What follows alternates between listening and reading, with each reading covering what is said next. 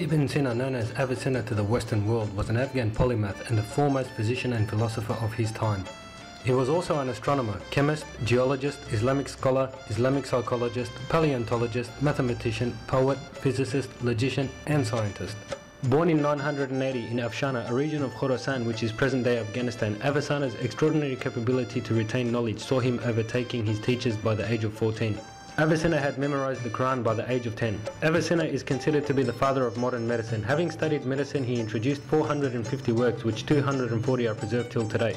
His most famous medical books were the Book of Healing and the widely regarded Canon of Medicine, which was the standard text of medieval medical schools.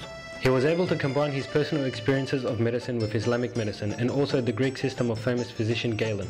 His founding of the contagious nature of infectious diseases, the introduction of experimental medicine, clinical trials, advances in pharmacology and the idea of syndromes have all widely influenced our understanding of medicine today. Avicenna was also one of the foremost interpreters of Aristotle's works.